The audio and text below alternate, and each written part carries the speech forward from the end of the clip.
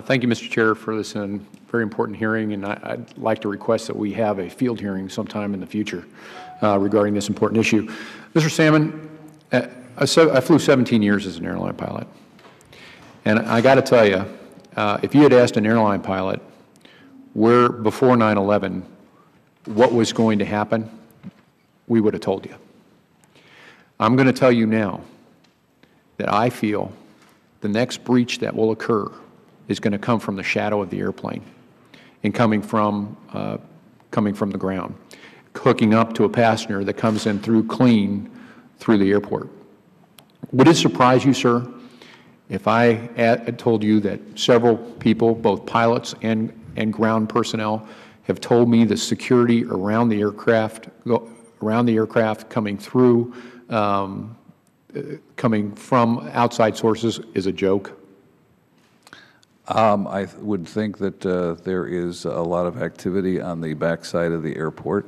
There are a lot of different people and crafts coming and going. The people who have CITA badges undergo 3 layers of checks. Does that prevent all criminal activity and whatever else? It does not. TSA does random inspections of folks in terms of what they are doing there. We've also had a large number of people on the backside of the airport who have reported activities in terms of contraband being shipped in and out of aircraft. So no, it's a very active area. Yes, sir. Okay, I can tell you that I have had people call me up because of my background and telling me and alerting me that this is, and I'm going to tell you right now, the next incident is going to come from the ground. It's going to come from the shadow of the aircraft, and it's not going to come through the passenger terminal. I'm telling you that. Okay. Now, I don't know if you are aware. In October of 2011, Channel 2 down in Hartsfield-Jackson Airport did a undercover report. This is what they said. The whistleblower that went in. If I were a crazy lunatic or Osama bin Laden sympathizer, I can come in and put anything on the plane. The other comment was, I can bring a gun in there if I want to, a bomb, anything, said the whistleblower. That's how easy it is. So my question to you, sir, is do you believe the TSA has sufficient procedures in place to protect the traveling public from an incident from occurring? So with regard to the whistleblower and the story that's reported in the Atlanta paper, or the newspaper, or the TV anyway, first of all, they do not understand the procedures in the law. They don't understand the requirements of what has to be sealed. In terms of the areas that they're talking about people piggybacking, were not a secure area. They're the catering facilities.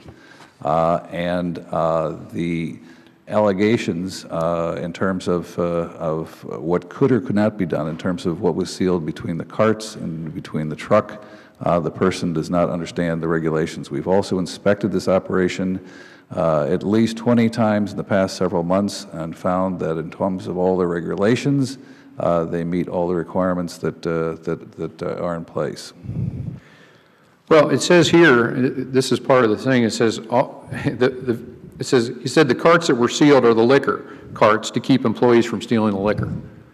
That was really the only things that were consistently sealed. So the carts can be unsealed if the truck is sealed or the driver is accompanied to the aircraft. So we've had a running contention with that reporter in terms of his understanding and reporting on what the law says and what the regulations say. Well, we know what the law says and the regulations say, but what I'm telling you, sir, is that this is just a report that's been done. But I'm telling you from people that I know that have been that are ground pounders around the shadow of the airplane, are basically reinforcing what this person is telling me.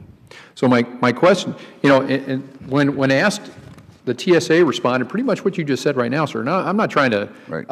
This is bigger than pointing fingers. This is about protecting the flying public. This is ensuring that we don't have another incident like 9/11 ever again. And I'm trying to fix the problem. I'm not trying to point blame. Trust me on that. I'm trying to make sure that we never have that incident occur again. We never have an aircraft that is used as a human missile. So what I'm trying to say, pretty much the response to this was all the TSA sent to Channel 2 was a generic statement reiterating that it does regular inspections on airline security operations to make sure everyone is following the rules. Now, with that said, sir, as I understand that only 17% of the airports have been assessed, is that correct? I think what you're referring to is the JVA. Correct. And the JVA is a very in-depth assessment. It's done with TSA and the FBI. It takes quite a bit of time, and a limited number of airports are assessed each year. Okay. Well, in all due respect, sir, and I'm over my time, we have a very intelligent enemy that very easily can find the weaknesses of a small airport connecting into a larger airport connecting further on. I don't envy you your job, trust me when I say that. But we have to be much smarter than the enemy. And I see a lot of holes here. I'm being alerted to a lot of holes, and I'm telling you where the next incident is going to occur. So with that, sir, I'll give it back.